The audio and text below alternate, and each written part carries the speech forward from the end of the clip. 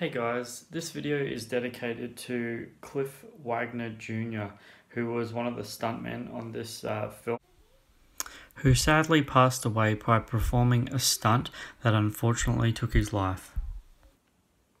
Hey guys, welcome to a new movie review for First Blood Part 2, Rambo. Man.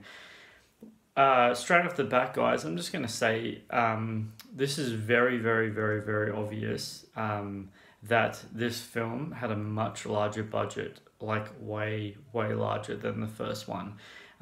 The overall explosions, the film crew, the sets, the locations where they shot at, it was so incredibly obvious that they had a lot more money to play with on this movie than what they did in the First Blood, the second one, the first one, sorry. This film obviously has again Sylvester Stallone and you know, all the main characters and stuff like that. Yeah, this movie. It's funny because normally when you think about doing a sequel to a movie, normally the first movie is better. In a lot of cases, the first movie is better, but I honestly have to say, guys, that this movie, because of the production budget and stuff like that, the storyline, I actually have a feeling that I've liked this one so far. I really do. The storyline was great. Everything about it was just, it really had just volumes higher very clearly to the first one. And you know, that you could just see just by watching it that they had a lot of money to play with on this one. Obviously, I'm not too sure how much. I didn't check that out before I did the video, which doesn't really matter. But you know, obviously now Sylvester Stallone is incredibly wealthy, and you know, he's set up for the rest of his life because he's done all these just absolutely incredible movies. One thing that I really liked about this movie, guys, is the storyline made a lot more sense.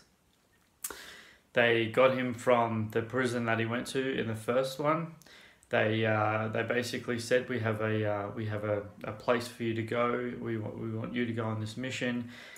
He goes on the mission and he finds you know, his point of reference, which is the lady that he runs into, and then yeah, he just goes around and just tries to save a whole heap of dudes, and at the end of the day, you know, he succeeds, which is, you know, awesome. Yeah, this is, yeah, I honestly, guys, I would definitely recommend this movie over the first movie, but definitely watch the first movie because in continuity, it makes more sense to watch it in order because you'll see what I mean. It's like a storyline, and obviously this is the second one in the storyline, kind of like the Fast and Furious franchise. That's actually what it reminded me of. Oh, and just letting you know, I was really surprised that there actually is a foreshadowing, and I don't know if this is deliberate, but it's a foreshadowing for the Expendable movies. So as you know, Sylvester Stallone is a massive role in the Expendable movies. He's one of the main characters, and in First Blood Part 2, he actually references, I'm just expendable. So I thought that was a really cool nod. If it isn't, then that's just irony, but if it is, then that's really cool. I really appreciated what they did there. Guys, thank you so much for watching this review. I really appreciate it. Until next time, see ya.